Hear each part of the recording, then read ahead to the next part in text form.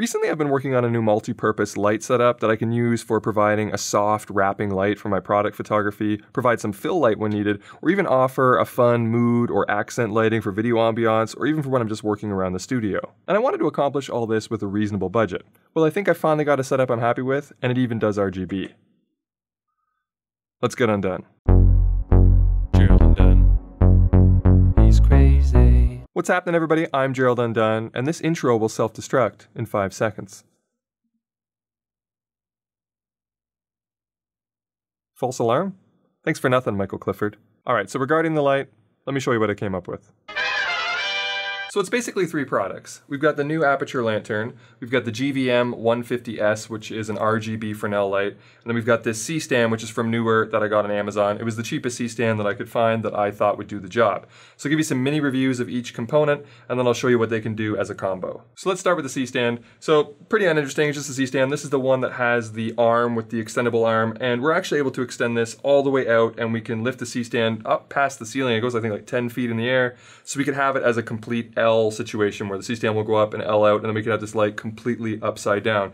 And it'll work pretty well. You might want to throw a sandbag on it just to stop it from tipping over, but I found that as long as I put it under the leg, that it does reasonably well, but I do think a sandbag would make it a little bit more secure. In terms of C-Stand quality, in case you guys are looking at the newer ones on Amazon, this one was $150 US dollars.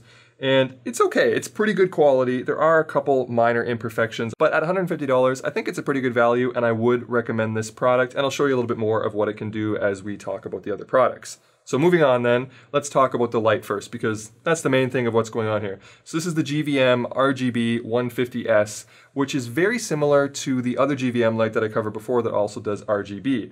Now again, it's got a couple things about it that I don't love, but overall I think it's a pretty good value light. So first of all, a couple things that I don't really like. I think that the yoke system on this isn't the greatest. If I swing it around here like this, you can see that there's actually 2 handles, there's 2 knobs to adjust the yoke. And you have to use them both in sync, and they're both actually a little bit weak. So for instance, if I loosen this one on the left, see how it's already starting to dip down, and you have to like kind of lift it up, and you can hear that weird clanking sound. And then even when you tighten it down, there's quite a bit of droop. So I don't love the yoke system. It works, and if you tighten it down a lot, you can get it to work, but it's not fantastic. The second thing is that this comes with a Fresnel, sort of a semi-Fresnel. You can go from 60 degrees to 120 degrees, which there's a knob on this side, which I'll show you. So you can adjust this knob here to extend the light, which will give you a more narrow beam angle, or pull it back in to have a wider beam angle. But the problem that I found with this light is that it tends to droop when you use it in this overhead position, which is what I'm using it for. So you can see it doesn't take a lot of force for it to kind of slowly come out. So I found that it does kind of sink over time. So I wish that was a bit tighter, maybe had some kind of lock to it. And speaking of locks, this thing has a Bowens mount, which is great because then we can attach aperture modifiers like the lantern or light dome, whatever. But the Bowens mount implementation could be a little bit better. The way that you actually secure your light modifiers to the light is by this wing nut up here, which I'm not sure if you can see it, but not only is it too wide to fit correctly in with the body of the light, it actually rubs against it when you try to get the last few tightens in, so it's really annoying, but it takes forever to unscrew it. You probably have to do, I would say, 20 to 30 rotations in order to get the light out. So I would say it probably takes like 45 seconds of unscrewing a wing nut, where the Aputure lights, obviously they just have like a release where you pull back a lever and then you're gonna, so the Bowens mount works, but it definitely could be implemented a little bit better.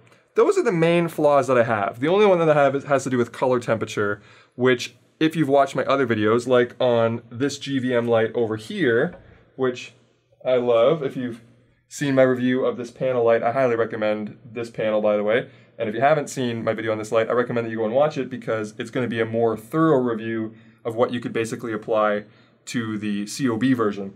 But basically the problem with this is that the RGB is great, but when you use it on bicolor mode and you go from 5600 Kelvin to anything slightly warmer, like 5550 or 5500 Kelvin, there is a significant jump in color temperature. And I measured it, and it's about 400 to 500 Kelvin going just 100 Kelvin on the light. Another thing that might be a little bit of a con for some people is the noise. It is a little bit more noisy than some of the other COBs that we've tested. So the fans are located right here, and there are no fans in the power box. And it's not really a control box either. It's just literally a power adapter. All the controls are up here. So all the noise comes from here, and there's no way to control the fan curve or when it comes on or off or turn it off. It's just always on, and it's always at its regular noise. So I have a lav mic on here and I have a pencil hypercardioid mic up there, and they're both kind of pointed at. So I'll just give you a couple seconds of silence so you can see if we can pick it up at this level. But I don't think it's going to be that big of a problem. I'm pretty close to it now, so this would probably be an extreme version of how loud it will be.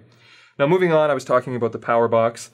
One of the issues that I do have, this is a mains power only light, by the way, there's no battery power, but one of the issues I do have is with the cable length. So I'm going to undo this here because I came up with a bit of a solution for it. So this cable, which is the one that runs just from the light to the power adapter, is only about just over a meter, about 3.5 feet long, which is definitely not long enough for letting this go to the ground. And if you were to let it go, it's obviously going to dangle and put a little bit of force here. It's nice that it has a bit of a right angle connector, but I don't like having power bricks dangling. This one is lighter and smaller than some of the ones, but still, it's not very smart. But to combat this, and inspired by the Aputure 300D Mark II, which I just most recently reviewed, which I highly recommend you check out that video. I love that light. Basically, I made a little super clamp adapter. So I wrapped some metal strapping around the power adapter on top of tape so it doesn't scratch it up. And then I just attached a small rig super clamp to the side using a 3/8 to 1/4 adapter. And I put a little bit of shoelace around it so that it wouldn't sink or slide around. And now we can just use that super clamp and attach it to the C-stand here, and that will hold it in place pretty well. So it solves that one problem. But then from the floor, the cord isn't very long either. So the higher we put this adapter, the shorter that floor cord is even going to get. And this is basically the entire length of it. It's right around, I want to say 10 feet or just around 3 meters, I think. And you're definitely going to want an extension cord if you're using this light, because combined these two short cord lengths is not going to be enough to get the job done. But it sounds like I'm ripping all over this light, and I'm not trying to. Those are just sort of the issues that it will come with working with it. But there are so many great things about this light that I do like. Basically, its RGB modes and the cost effectiveness of its output. So this light is $470, which is actually, it's a great price for all that it does. It's a little bit more than some of the discount COB only lights, but those lights don't have RGB. And the RGB implementation is fantastic. It's a single press of a button, just like with the panel. That switches it over into RGB mode, but it's using an HSI rather than an RGB, so you're not dialing in individual colors. You're just changing the hue, and you can basically just spin the knob. So you press the knob and then turn it, and it cycles through all the colors. Super easy, you get the 360-degree control there. You choose a hue that you want, and then if you do press it again, you can control the saturation, which obviously the lower the saturation, the more white it's going to get. So you can adjust the intensity that way. And then your brightness knob now still basically operates as a dimmer, but that's going to give you the third of your HSI controls. So super fast to get the color that you want, really easy. And the colors are really vibrant and I love them. I've been using that panel in the background of my videos for a really long time, putting that blue cast. It's fantastic. Now before I move on to the lantern, I know that I didn't really cover this light thoroughly, but that's because I wanted to defer you guys to Lunoscope Film School, who made a video on this light back in March, and I was actually watching it when I was first looking into this project, and I really liked this video. I liked the personality of the host. I think he did a great job and had some great tests. So rather than just make my video completely redundant of that one, I'm gonna throw a link to that video in the description. And I highly recommend that you go check it out, because I'd rather support other creators and promote other channels than just make redundant videos. But overall, my sort of final conclusion on this light is that I think that it's a great value for what you get, and that I'm okay with getting past some of the build quality weaknesses. It's definitely not built as well as an Aputure light, if that's what you're used to, but I'm willing to ignore those flaws for how awesome the RGB implementation is and the versatility that you get out of this light, as long as you don't need battery power portability. Now let's move on to the Aputure Lantern, which is a new modifier from Aputure that costs around $90, which I think is a great price. You're getting great value here. It's very versatile, very soft, and really, really fun to use. So let's switch this back over to the bicolor mode. So what I like about it is how soft and enveloping this light is. And obviously you can think lots of purpose for this. Like I said, you know, we can jack it up and tilt it over so you can get like an overhead light that you could use for podcasts or interviews. But what I like about it too is that I can use it for a work light. If I switch it over here, you can see that we're gonna get this really nice soft light on the bench here.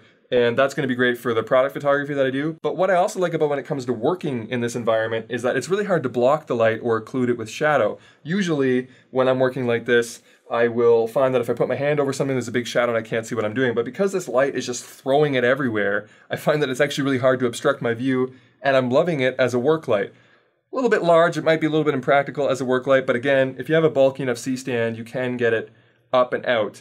Now, putting it in a narrow shot might not be the greatest option. As you saw in the beginning of this video, it did occupy a lot of the frame, but if you have high enough ceilings, you could get it up and out. But for me, I'm gonna use it just out of frame usually, or when I'm working, just have it just slightly out of the shot where I don't really care about it. But when I wanna do product photography, I like having it really, really close like this because it makes such a nice soft light. I don't know if you can see it on my hand right now.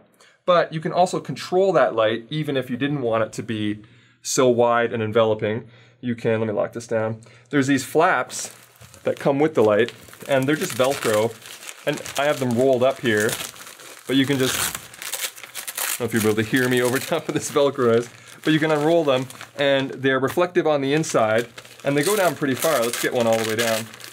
And there's 4 of them in total going all the way around the light. So they're actually kind of, I think I rolled them up a little bit too tight here.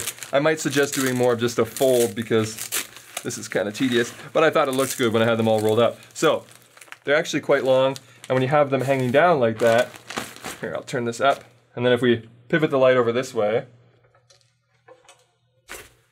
you can see that you're going to be able to get quite a bit of control now, where obviously this whole area on my table is now completely darkened. So you still have the control that way if you didn't want the light to shoot a certain way, or if you only want to go to the sides or split the beam that way. So that's fantastic. Overall, I just really like this modifier. I think it's really fun to use, and it's very easy to set up. You basically just push down on this center beam and it just spreads out, and then you lock it in place. And like I said, you can get rid of these things a lot easier if you want to than rolling them up.